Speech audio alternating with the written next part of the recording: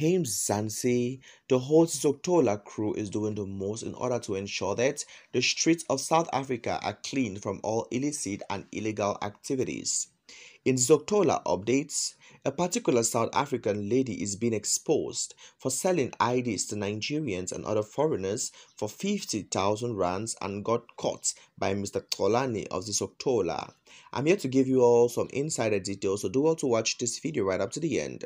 Before I do so, kindly subscribe to my YouTube channel, like this video, drop a comment and hit on to my post notification bell. This woman in question doesn't even look rich, not today, not tomorrow. Apparently, her standards are not even so assured. But then again, she believes that by selling these South African IDs to Nigerian people, she can make so much money for herself. And so many people were wondering why a South African lady would decide to destroy her own nation for just few amounts of rands. She works for the government, but then again, she prefers to as well slide in to help these foreigners, especially the illegal foreigners involved in illegal activities.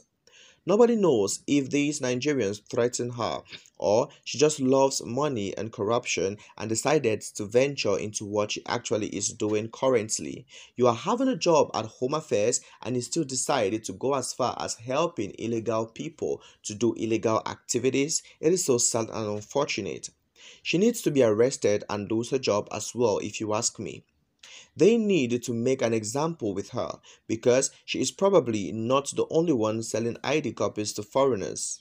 She is supposed to serve the people of South Africa and not to be involved in some corrupt activities already. South Africans are going through the worst of moments within the past years because some illegal people, foreigners, have come into their country and decided to do the worst of activities in South Africa. And this is breaking the hearts of so many South Africans because they are watching their youth depart from this world on daily basis, getting involved in all these drug and illicit activities. Guys, literally, South Africans deserve all the best, and Mr. Xolani is doing the best to ensure that South Africans should actually get the best that they deserve. I am fully glad that she got caught because we really don't know how much damage she has done now. South African women love Nigerians so much until they risk their jobs just to break the law.